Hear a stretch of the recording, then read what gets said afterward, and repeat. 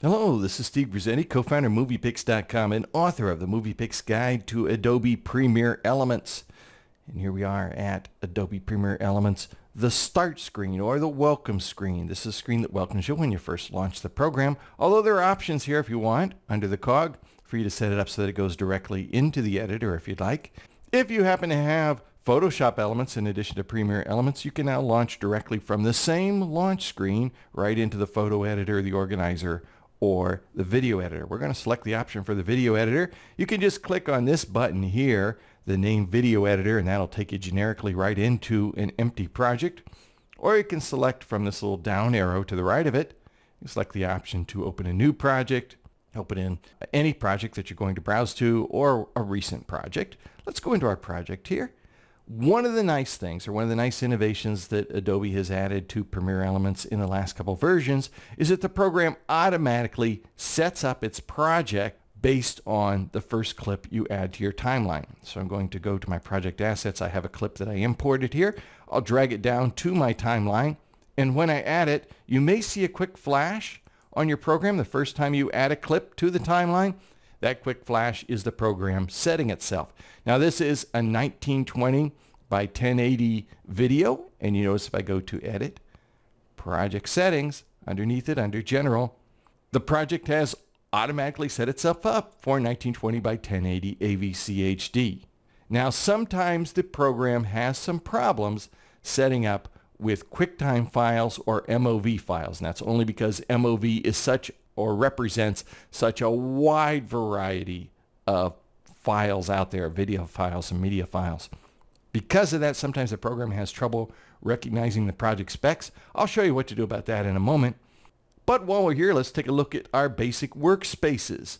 Now there are two main workspaces here in Premiere Elements that are actually just two sides of the same coin. If we go to Quick View, we have a simplified timeline. Our timeline has a single track for you to add your video files to, and these video files will of course include the audio that's on those video files, a narration track, an audio clips track, which is mainly for adding your music soundtracks, and then a title track.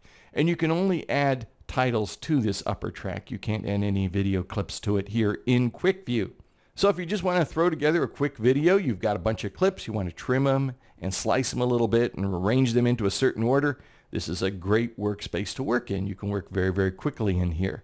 If you want to go more in depth, go over here to the Expert View workspace, and here in Expert View you can add up to 99. I'm just going to grab on the seam here between the two to stretch this out. You can add up to 99 video and audio tracks in addition to the narration and the music track. So you can create some pretty elaborate projects, and you can do things like split screen. You can do things like picture-in-picture. You can do like what we call the Brady Bunch grid, where you have several videos going in little boxes at the same time. You will need many tracks of video to do that, and you'll need to mix many tracks of audio to do more elaborate projects. You can switch back and forth during a single project between these two workspaces, just if you want to work quickly and easily in the quick space, or if you want to work more elaborately in the expert space. But in the meantime, let's talk about one situation you sometimes run into. As I've said, 98% of the time when you add a clip to your timeline, the very first clip, the program is going to automatically set your project settings based on that first clip. Sometimes it doesn't happen. When that doesn't happen, you may see your clip floating inside here. It's much smaller than the video frame, or it may be much larger than the video frame, or something just isn't quite right. Like above the clip here on the timeline, you may see an orange stripe. You shouldn't see that orange stripe along the bottom of the ticker here at the top of the timeline. You shouldn't see that orange stripe until you start adding effects. If you see it above your first clip on the timeline, that means for some reason the program is not matching your specs correctly, matching the video specs.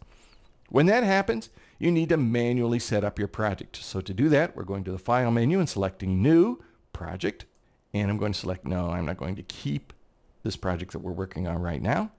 And notice here on the New Project screen, you have options of where to save the project and what to name the project. But if you click on Change Settings, you can go into the Manual Settings. And you notice that here on the Settings panel, we have options for both NTSC, which is most North America and Japan, and PAL, which is mostly represented in Europe.